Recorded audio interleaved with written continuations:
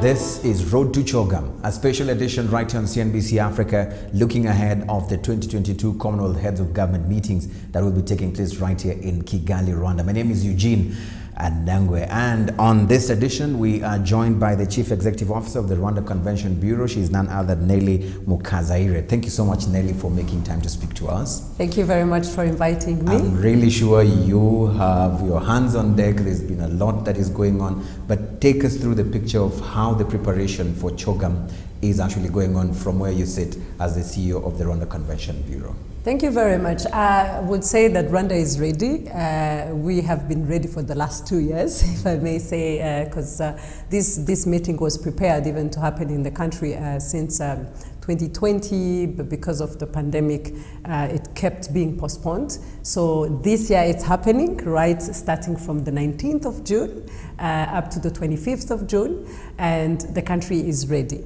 I would say looking at it in 3 components. The first one is what are we expecting in terms of the content we want to drive.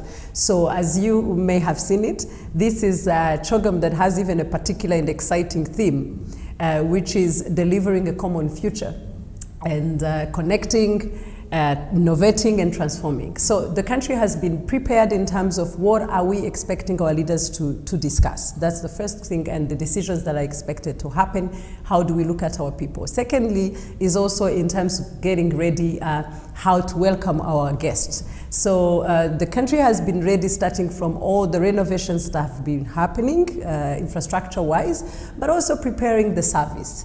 A lot of effort have been done, working with the private sector and other stakeholders in the industry to get ready. Get ready in terms of how we welcome people, but get ready also to leverage or take advantage of the meeting. Right. So I would say that we are pretty ready to host the meeting. Right, and of course you mentioned the theme itself, and I want to hear from where you sit, how do you intend to plug into this theme in terms of connecting, innovating, transforming at the Rwanda Convention Bureau? I would say that the first point of connecting is even the fact of having people gathering in the country. After 2 years of pandemic, and in particular with the mandate of Rwanda Convention Bureau, which is also to promote the destination and host events, meetings, conferences, exhibitions in the country. So that one coming in the country, we are already delivering on the point of connecting, because now we have the opportunity of having on-one and physical meetings, people being able to be together. And we know for sure when it comes to sealing a deal, there's no better way than when people are sitting face to face, having a talk, a serious one in business, but also a light one when they're sharing a glass, or even any other moment of connecting or networking. So that's one thing. So we are getting together, sitting together. In the perspective of Rwanda Convention Bureau, that's exciting because it goes in line with our mandate. Secondly, it's innovating.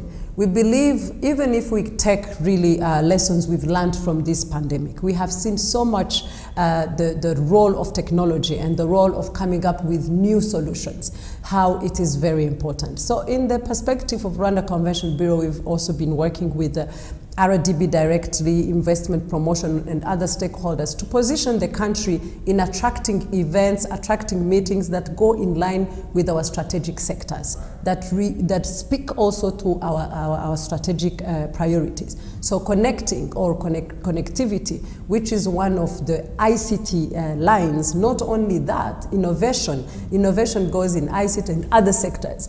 Agriculture, health, and all that, it goes in line with also priority sectors of the country, so which position the destination that we sell as Rwanda Convention Bureau. The third one of transformation, I think it's obvious. If you really want to catch up with where the world is going and be able to be not only relevant and efficient in your own context, country, region, but also even internationally, you have to really be on the grill of transformation. Transforming from how you used to do things to coming up with the new ways, or even enforcing or improving the way you used to do. So when it goes with Rwanda Convention Bureau, for example, we are also been changing how we position the destination and changing with how we attract events. Like one of the new strategies we have now is to see how we boost what we call homegrown events. And that is a way of trying to say not homegrown as in Rwanda only, but also the region, because that's when you assure the sustainability of that industry, the events industry. So when you look at it in the perspective of Rwanda Convention Bureau and what we're doing, it speaks to the priorities because we also align with the priorities of the country. Right. Yes. It's very interesting to hear that, and those who have been participating or attending past heads of government meetings under the Commonwealth have seen various experiences as far as the places that have hosted CHOGM before are concerned. What is it that Rwanda is going to give uniquely to these guests that will be coming for CHOGM in Rwanda? Well, before I even look at what we give to them as unique, there's the particularity of Rwanda as a destination itself, which is enjoyed by any guest we welcome in the country. So Rwanda is, first of all, known to be the safest and clean country. There's the fact that we are really a country that has security and the rule of law, where you can be able to move freely anytime, be able to have different high-end infrastructures, as much as they are also in other countries, but Rwanda has positioned itself to really have high-end conferencing, but also sports infrastructures. Another thing is that really Rwanda has a particularity of being open.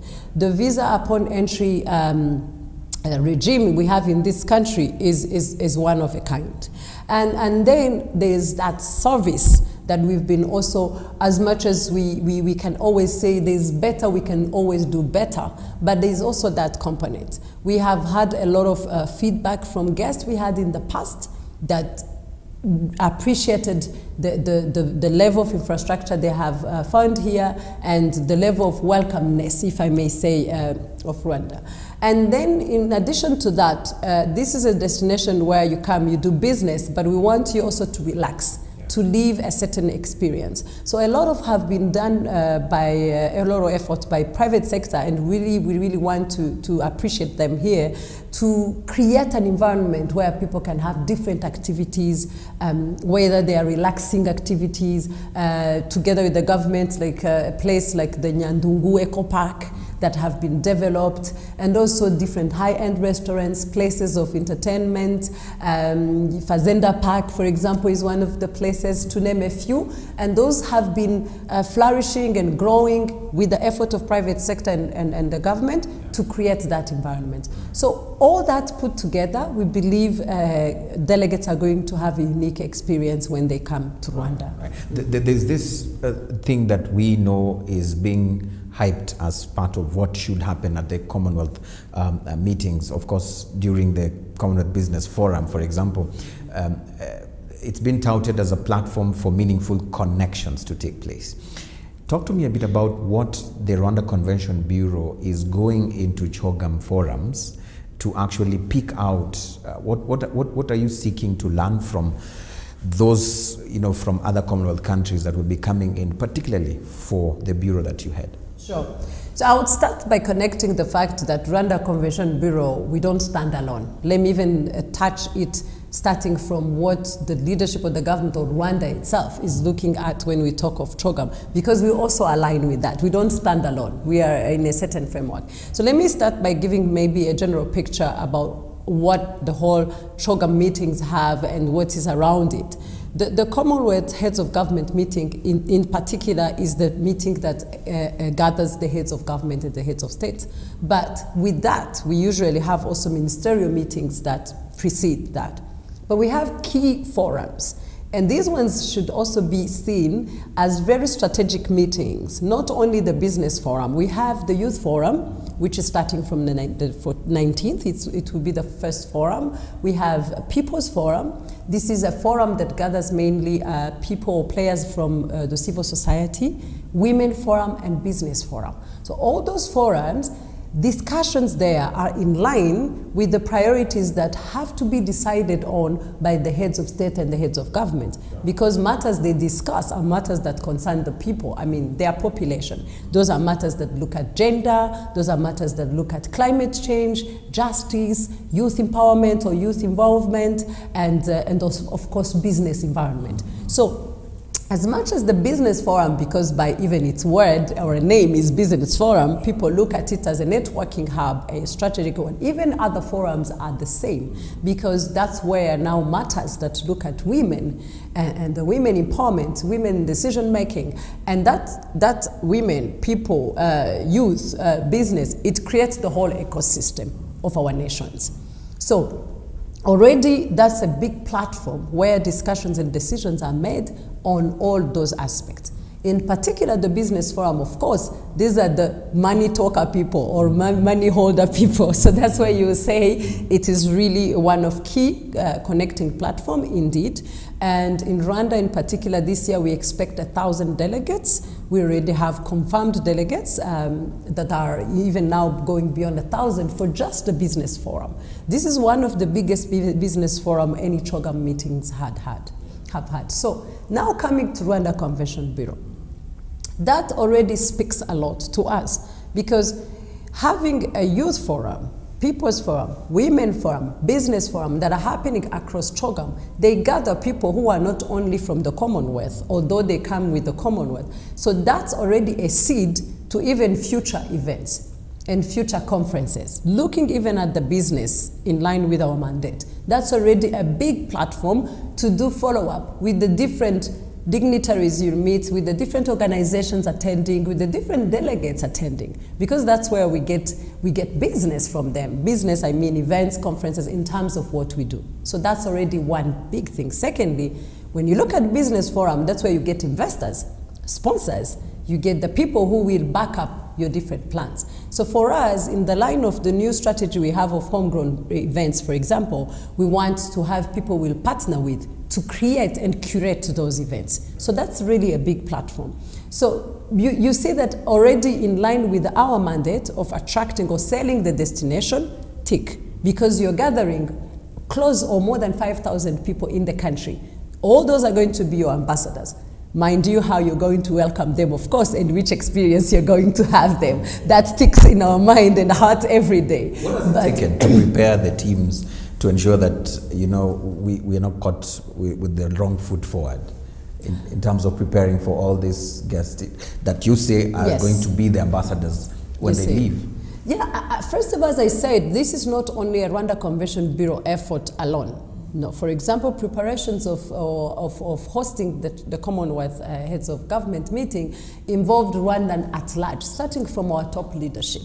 And the preparations have been led by the Ministry of Foreign Affairs, given the state of the meeting. And we have a big team that comprises a lot of institutions and also even private sector working together. So that can't be seen as an effort of just one institution. That is the starting point. And that speaks much. That means everybody is involved in his or her field. And everybody feels concerned. And we work together to make sure we address everything. Yes, it's work in progress. Every day you have things you can improve. And what we really liked and appreciated, I think it's even learning from what happened during COVID, is the cross-institution working. Not only government, even private sector, even local government, across. You will see today, any private person will see this and echo the voice and say, maybe we need to fix this. When will this be ready? How can we do better to make sure we are doing so? That whole combined effort gives us assurance that we are ready, but even where we may not be in that time, we'll be on it. And people will be addressing and working towards that. Because we have a common interest or a common goal, which is to make sure that everywhere, in every corner, we welcome our guests the right way, we give them the right experience, and that is a concern that's shared with everyone. So that really gives a certain level of confidence, because it is not a one-man's show or a one-woman's show. It is a whole country effort. Right, all hands on deck, they say. All hands on deck. Now, talk to me a bit about the numbers now, in terms of the benefits and the value, if you were to look at the business portfolio that Rwanda, through the Rwanda Convention Bureau under the MICE industry, has been able to benefit from Rwanda joining the Commonwealth. You know, are you able to share with us what numbers look like? Well, when we talk, I would maybe focus on the meeting per se. Let's say being member of Commonwealth gives Rwanda and even other countries in the Commonwealth already access to 2.5 billion population, a market that is of that magnitude. So that means already a lot in terms of business, in terms of exchange of knowledge, in terms of education. There have been a lot of opportunities in Commonwealth of scholarship, opportunities of sharing business already, but also by the fact that heads of government discuss on matters that concern the population and take decisions on that. You're talking of 2.5 billion market. So that already shows a lot of opportunity in different things. And that's a market which is close to 2.3 trillion of US dollars by 2030. That's a projected amount of economy or market that you see. So if Rwanda, by their business people or even other sectors, we have that market, it's up to us to be ready to take leverage from. When we speak about this particular conference, we may not be able to give you the number now. It will just be a projection. And we're even a little bit conservative about those projections because we are seeing quite a big number of people confirming for this meeting. But just even speaking hypothetically, if we are projecting to have close to 5,000 people or even more, these are people who are coming in the country, they are spending money in the different restaurants or bars where they're going to go, they are purchasing different made in Rwanda products here, they are spending in our hotels, they are spending in different other things, they are using Rwandair, some of them, although it's not only Rwandair. So, and some others are even continuing with visiting in our tourism activities. So you see the spillover that you can get out of having 5,000 people international in the country is really broad. The whole chain, when you look at it, the quantity of food we are going to consume in these 2 coming weeks in the country may be equal to the quantity we normally consume in a month. I don't have exact numbers, but I try to imagine. So that speaks volume in terms of that. Nevertheless, after the meeting, we always do a report. We always capture from the different sectors the revenues, and we'll be able to give a report that will show the exact numbers. But that already gives someone a picture of how much it's impactful in the market. Right. Yeah. Nelly, allow me to roll the arm of the clock back a bit and talk about how the pandemic has affected the mice industry. Away from the CHOGM, just a bit, we park that a bit and talk a bit about the sector and how COVID has affected the sector. Just talk to us a bit about how much of revenue loss in terms of targets and projections are concerned that you feel the pandemic did take away from us, and probably the new measures that have been put in place. You've talked about homegrown events as one of the options of keeping the mice industry active and alive. Just share with us a bit about that. Yeah. Thank you. I mean, first of all, we know the pandemic affected so much the hospitality or tourism sector all over the world. It was one of the sectors that were so much affected, and mice being one of the sectors connected to tourism diversification, if I may say, obviously we were also affected. When it comes to our context, one thing which was positive was that most of the meetings were not totally cancelled, they were postponed. That's why you will see that our calendar this year is typically full. So most of the conferences and events we had booked in 2020 were postponed. Some happened in 2021 virtually. Of course, you will have a loss because you were expecting to welcome people in the country and they don't come, but others happened postponed in this year. So for the gap of the projection we had that year, I remember we had a projection of having close to, I think that year we had a projection of $80 million US. But now I would say it wasn't a total loss, because most of the events were postponed, and now we are gaining that in the economy. And not only that, but even more numbers. Because the reality we are seeing is that in the post-COVID time, although we are still fighting with the pandemic, it's not totally done, though with the whole efforts done in the country of vaccination, prevention measures, we can see that we can literally stand better against it even today. But we see that people, as doors open, as things go back to normal, if I may say, they're even more excited about traveling and connecting humanly. So we're even seeing events where you are projecting, for example, this ITU meeting, which is even currently happening, the projections were between 800 and 1,000 or 1,200, but now we have more than 1,700. So it shows already the willingness and the sign that people want to go back into that business. So what happened, or what strategies have we been having which are even taking us forward? One is really integrating a lot use of technology in everything we do. So moving forward, today our conferences have two facets. How would you do it physical, and how can you also make it hybrid, for example, virtual? Because we've seen you still have another market that you can attract even virtually and still make some revenues out of it. That's one. Secondly is also, how do we start changing, of course, the marketing aspect in terms of working regionally so much, like seeing the market of Africa as one market, so that when you are able to go on that platform, when I'm not able, because there were times where everybody could not, but or maybe some could move, others not, how do we make sure when you're selling Africa as a destination? Because at the end of the day, we don't sell the same product. It's called mass, but when you come to Rwanda, Rwanda is particular, will never be the same as any other country, the same as any other country. We may be talking of tourism, but the experience the delegate will leave, as much as it's a safari. The safari in country A will never be the same as the safari in Rwanda, let's say. So how do we make sure that we are selling a whole destination in each particularity, and we can allow to attract people to come to experience even those different particularities of every destination? Third one is the one I mentioned, for example, of creating starting with creating homegrown events.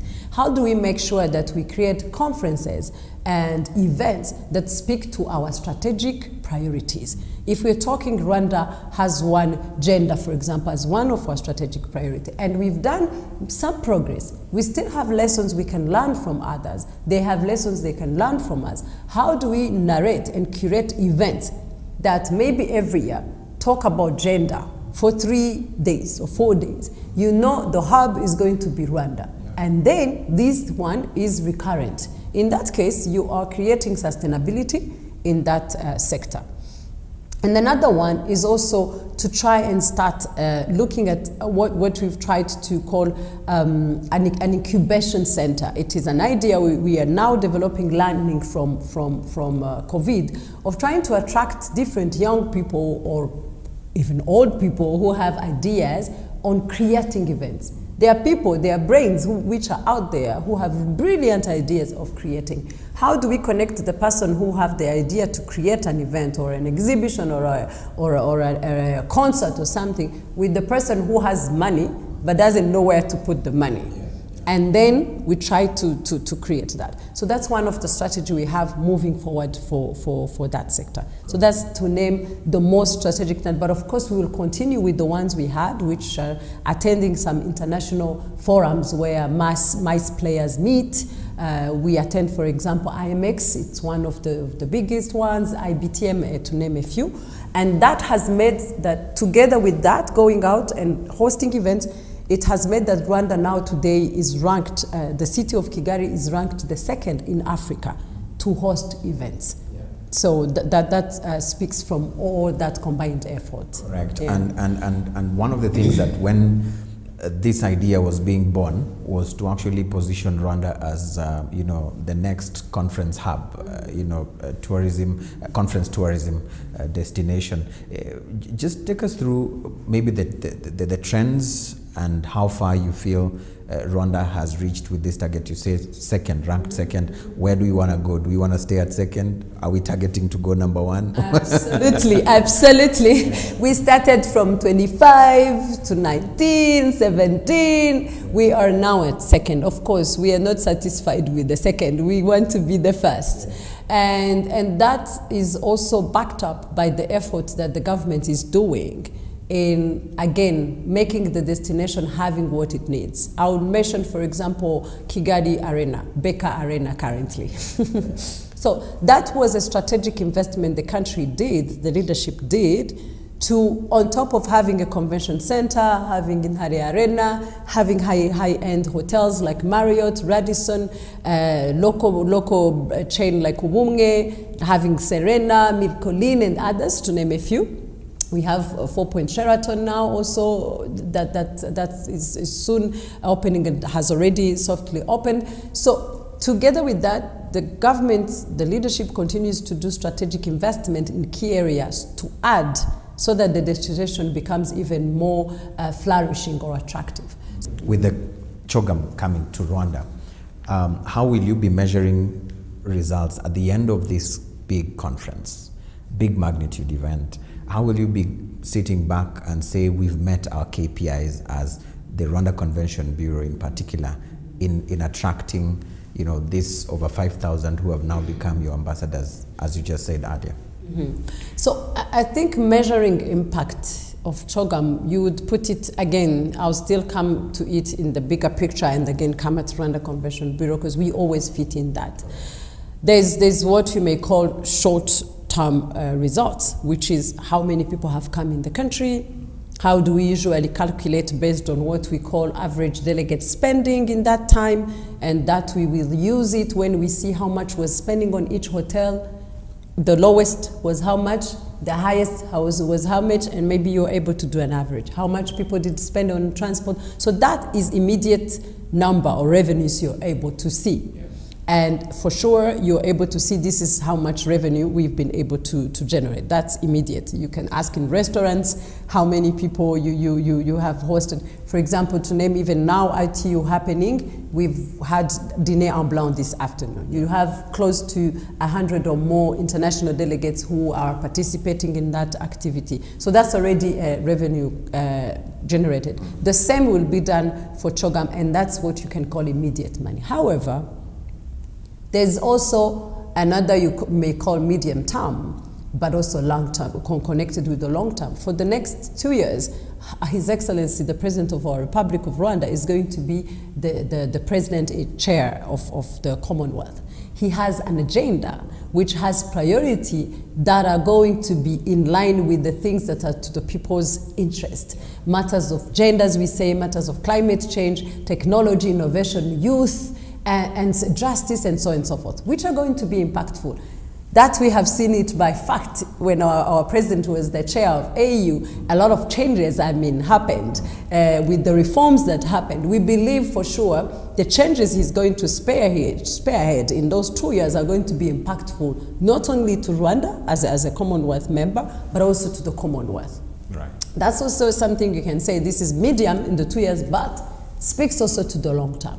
But also looking at the long term, we stay a member of the Commonwealth. So every decision that is going to be taken in the meeting is impactful to Rwandans in the future. I mentioned in the when we started about in education, a lot of scholarship opportunities that exist across Commonwealth countries. In education, in STEM, key. That's a very key strategic area in Rwanda, and so on and so forth. To name a few, even just the bilateral or multilateral cooperations you will get out of CHOGM, it is a lot of impact it can have. So I believe into those 3 phases, we'll be able to say this is how hosting this Commonwealth Head of Government meeting in Rwanda has been impactful.